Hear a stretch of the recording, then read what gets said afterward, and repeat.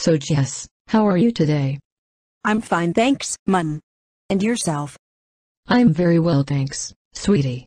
I hate to interrupt your happy chat, but I have a warrant to arrest Jessica Barrett. Arrest my daughter? On which grounds? Fraud.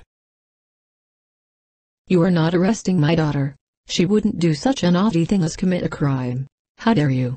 I don't have a choice. She goes to jail, and she goes now. That's it. I'm getting Roscoe on the phone. I can't believe I got arrested for something I didn't do. This is so unfair. I'm in jail for no reason whatsoever. Jess, my little baby. Come on, let's get you out of here. I said you could visit your daughter. I didn't say you could take her home. Wait just a moment here.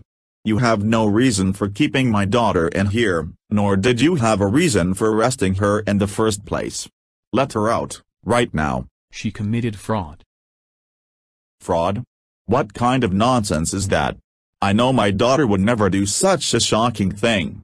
My wife phoned me at work and told me you'd arrested our daughter. I come to get her out, and you refuse to release her and accuse her of committing fraud. How dare you? Dad, can we